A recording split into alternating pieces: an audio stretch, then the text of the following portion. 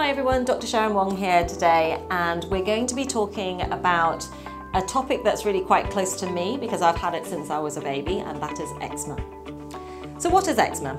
Eczema is a chronic inflammatory skin disorder, and it is extremely common. So about 1 in 5 children or babies get it, and about 1 in 12 adults are affected in the UK. Symptoms of eczema are really quite classical. You get red, dry, flaky patches of skin which are so intensely itchy, and in fact it's known as the itch that rashes. Why do we get eczema? The majority of cases of eczema are due to hereditary factors, so genetics, and the most common form of eczema is what we call atopic eczema. And atopy is a term that dermatologists use to denote the 3 conditions: asthma, eczema and hay fever, which often run in families, and they are related conditions. So there may be someone in your family who has asthma, another person who has hay fever, or all 3, but the 3 conditions are linked. And so you are more likely to develop eczema if you or your family members have asthma or hay fever. What happens in eczema is that there is a defect in the skin barrier function of your skin. So if you imagine that a newly laid brick wall is like your skin, what happens in eczema is that the mortar between the bricks are broken down. And as a result of that, your primary function of your skin, which is as a barrier, is defective.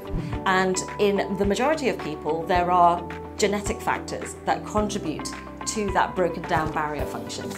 There are lots of triggers that can potentially flare up eczema, and it's very specific to each individual. For me, it's a stress-related trigger. So before I had exams, I would always have flares of eczema, which would then settle after the exams were over. And stress really is a main trigger factor for a lot of people. Another common trigger factor is actually changes in the weather.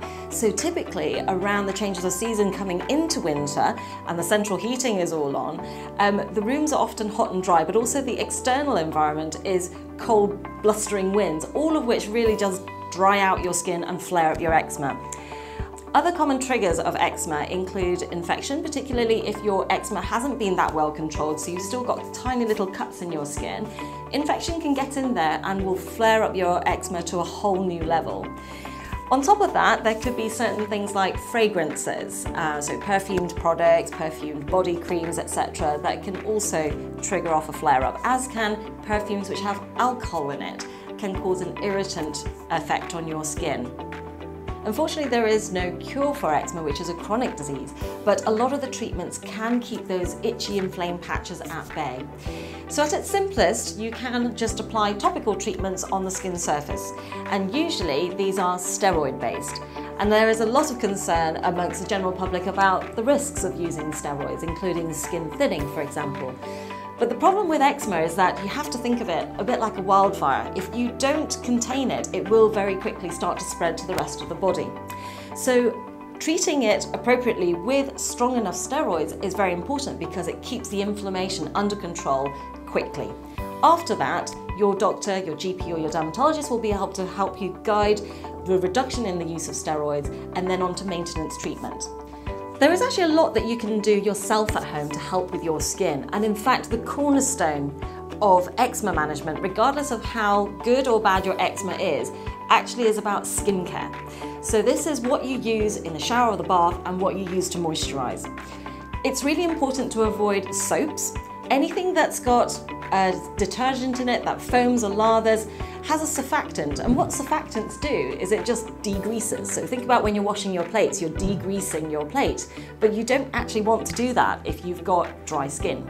So what you need to do if you've got eczema is use a cleansing product which is a cream base, or what we call an emollient wash. And there are lots of different brands which are available over the counter designed for eczema prone skin.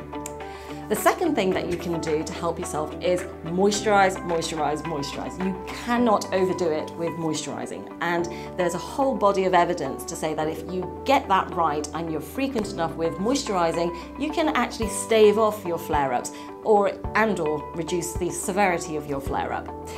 The choice of moisturizer is also really important. So We often like things which are paraffin-based, which are particularly good for people with eczema.